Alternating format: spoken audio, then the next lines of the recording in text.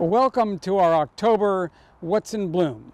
So every month we feature some of the plants that are in bloom in that particular month, and so we have a little map that shows where those are in the garden, and visitors can go around and see them. Now we're limited what we can put on that list because it has to be things that are in continuous bloom for a long period. There are many things in the garden that have much shorter blooming periods that consequently don't make it onto What's in Bloom. First, we have a desert daisy. This is Baillia multiradiata with the yellow flowers you see here. Now, there are lots of desert daisies, but many of them are ephemeral flowers. In other words, after a rain, they come up and they quickly bloom, and then they go by, and the show is over for the year.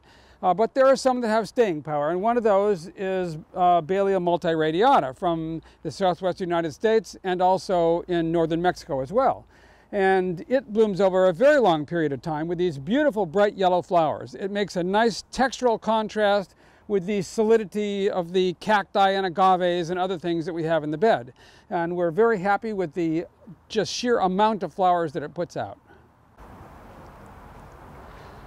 This shrub in front of me is Pavonia missionum. It comes from South America, from southern Brazil and southward to Argentina.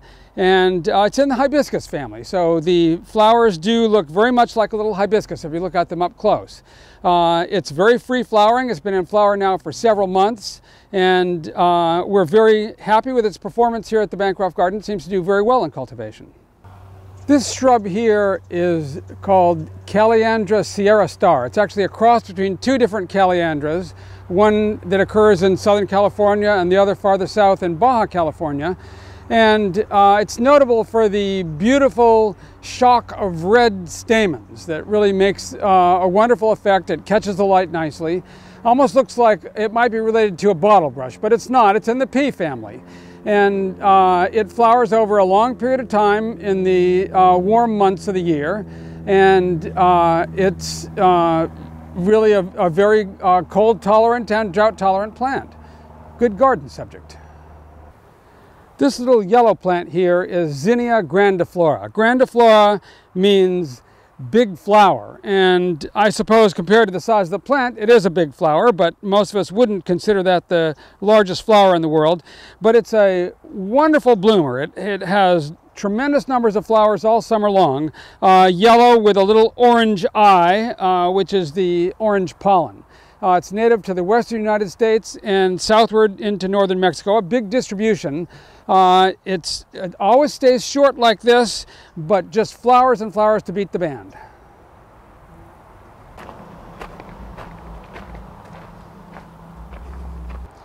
Justicia is a member of the Acanthus family, Acanthaceae, and this particular species, Justicia california, is a California native. Here we have a form with red flowers and another cultivar with yellow flowers called Tecate Gold.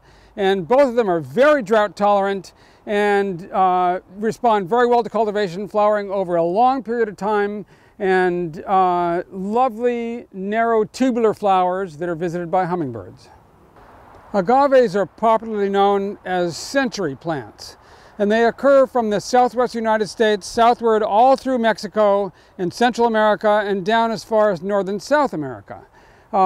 Mexico has the greatest number of species, including this one, Agave potatorum.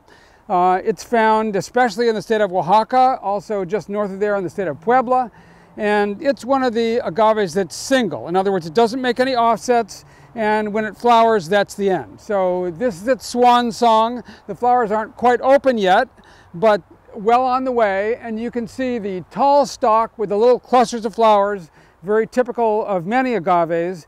And because this is the end of its lifespan, the leaves are already starting to shrivel, and once the flowering is done, that will be it for this agave.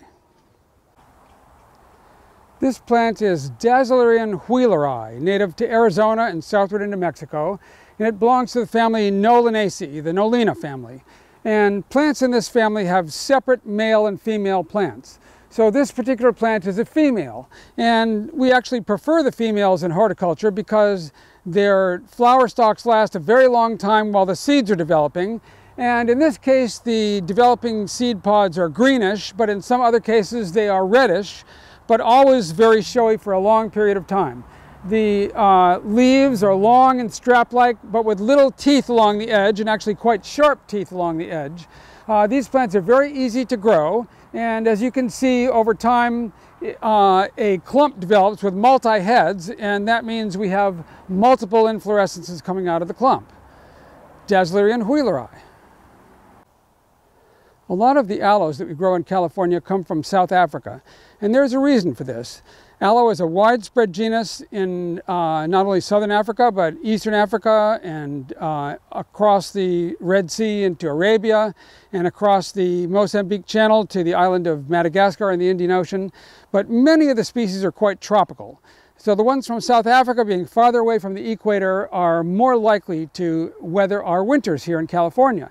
This one here is Aloe wrightsii. It comes from northeastern South Africa, and it consistently blooms at the end of the summer. So in September and October, we'll see this plant in flower with these bright neon flowers. The buds are on the red side of red-orange, and then they lighten to a lighter orange as they open. This plant is pollinated by sunbirds. The narrow tubular flower is made for the sunbird to insert its beak into to get the nectar. This plant is Russelia equisetiformis. It comes from Mexico and has the common name of firecracker bush. And then the species name equisetiformis indicates that it looks like a horsetail. And if you know that plant, the foliage is reminiscent of that, but it's not related. It is very free flowering through the summer months, and here we are in October, and it's still going strong. Very attractive to hummingbirds because of those tubular flowers that have nectar inside, the sort of thing that hummingbirds gravitate towards. This tree is Prosopis glandulosa, known as honey mesquite. It's a common desert tree in the U.S. Southwest and southward into Mexico, and has the fine leaves that many desert members of the pea family have. And it is in its fruit stage now with these wonderful seed pods. You can tell it's in the pea family. The pods look very much like pea pods. Up here you can see the green ones, and then here they turn sort of a tannish yellow color when they're ripe, and they're actually quite nutritious. Native peoples would grind them to make a flour, and you can really eat them right off the tree. They're slightly sweet, but not very much, and quite nutritious. This plant is also in the pea family. This is Erythrina bidwillii. It's actually a hybrid between two erythrinas, one found in North America and the other in South America. And it grows lushly as a bush all summer long, and then in the wintertime we cut it completely back to the ground, and it resprouts and does this all over again every year. Erythrina is a very widespread genus found in Pacific Islands and in Africa and in the Americas as well. And the name erythros, or erythrina, comes from erythros, the Greek for red. And not only are the flowers often red, but so are the seeds. Many plants in this genus have beautiful red seeds. This one, Erythrina bidwillii. This plant here is Agave striata from northeastern Mexico. It's not your typical agave. It doesn't have wide leaves, very narrow leaves, sharp tip but narrow. This is Agave striata, comes from northeastern Mexico. In addition to having narrow leaves, it has a very short flower stalk compared to most agaves. What's notable about this particular one is how bright green the flowers are, not a common flower color. It is not necessarily green. Other forms of the species could have purplish flowers or yellowish flowers, but this one really quite vivid green. It's a widespread plant in northeastern Mexico, Agave striata. Opuntia is a large genus in the cactus family, ranging from little short plants that are only a few inches high all the way up to large tree-like ones. This one is Opuntia leucotricha from central Mexico, one of the tree-like ones. And the name leucotricha means white hair, and that's because the old spines persist, and as the pads harden into stems and a trunk, it retains those white hairs and gives it a shaggy look.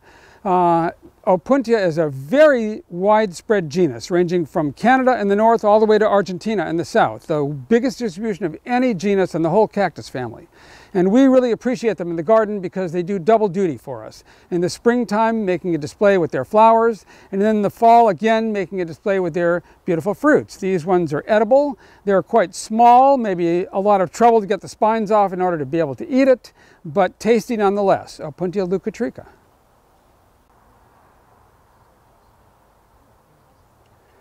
The tree above me is Ceiba speciosa, or the old name Corycia speciosa. It's also called the silk floss tree. That's because it has large spherical fruits with a cottony substance inside. That cottony substance used to be used for all kinds of things, from making bandages to stuffing pillows and whatnot. Not so much used anymore for those purposes, but a beautiful ornamental tree. It comes from South America and does well in the tropics all around the world. We're at the northern end of where you can grow it. Our tree barely survived our cold winter of 1972, but it came roaring back, and here it is in flower today. It flowers every fall from about September to maybe early December. Ceiba speciosa.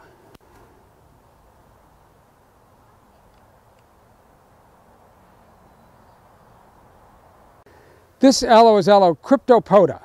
Cryptopoda means hidden foot, and that's because of these bracts that cover up the foot of the flower, which is maybe a detail most people wouldn't even notice. But it's a rather widespread aloe in the northern part of South Africa and in neighboring Botswana. It has different forms. This one is a single plant and it flowers in the fall. We have another plant that is a clustering plant that flowers in the wintertime. But in any case, it has these tall branching flower stalks with these beautiful reddish flowers, and it's very attractive to hummingbirds. Now, it comes from Africa. Africa doesn't have hummingbirds. The birds that visit it there are sunbirds, but we don't have sunbirds here. We have hummingbirds, and the hummingbirds like all the same things that a sunbird likes, and they always come to visit this plant. Plants in the genus Echeveria mostly come from Mexico, including this one. This one is actually a cultivar called lace, but it's a hybrid of Echeveria gibiflora, which is common in the mountains around Mexico City. And some plants have a little bit of waviness to the leaf, and that trait has been bred to be exaggerated, as you can see in these extremely frilly edge leaves of Echeveria lace. It is coming into flower. It tends to flower in the fall and winter, but it does not actually have open flowers at the moment. But a very stunning plant and easy plant to propagate, and one we've had in the garden here for many years. Even the grape family has succulent members. This one here is Cyphostemma jute from South Africa, or actually from just north of South Africa and Namibia in Africa. And you can see the grape-like fruits on it, but these are not edible. They're actually poisonous.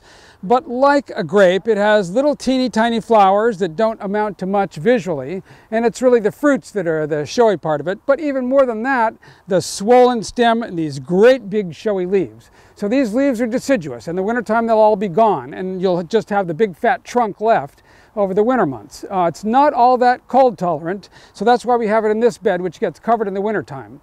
But Cyphostemma jute is probably the most cold tolerant of all the cyphostemmas, notable for their amazing fat trunks.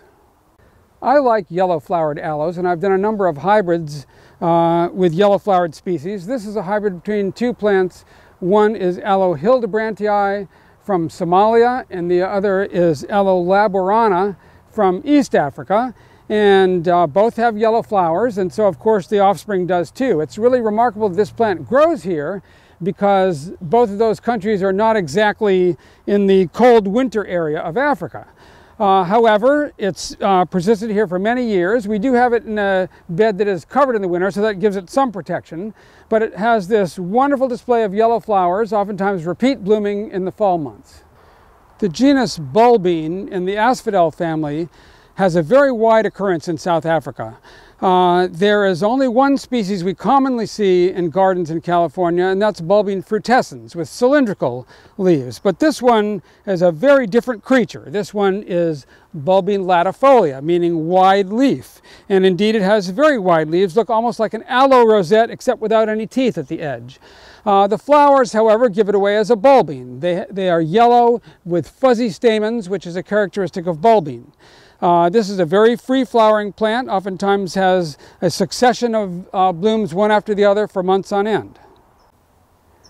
Grevillea is a large genus in the Protea family, and they come from Australia, all over the continent. There are ones from eastern Australia in the summer rainfall area, ones from western Australia in the winter rainfall area, but they have these wonderful flowers that are dominated by their long styles, the red parts that stick out here. They're very attractive to bees, which always visit this plant. And this is a relatively new cultivar called King's Fire. King's Park is a park near Perth in Australia, and that's the source of the name. But it hasn't been in cultivation here in California for very long. However, it's done so well for us, we can't believe it. It almost blooms non-stop throughout the year with these wonderful orangey red flowers. Grevillea King's Fire. Well, thank you for viewing our What's in Bloom October episode from the Ruth Bancroft Garden. Of course, there are many things that we have here in the garden that we do not show in What's in Bloom, such as the cacti, whose flowers only last a few days, not long enough to be on a month-long list. And there's always something new going on at the garden. So by all means, come to the garden and visit it yourself in person when you can. And all different seasons have different things to offer. So come back and come back often. Thank you much.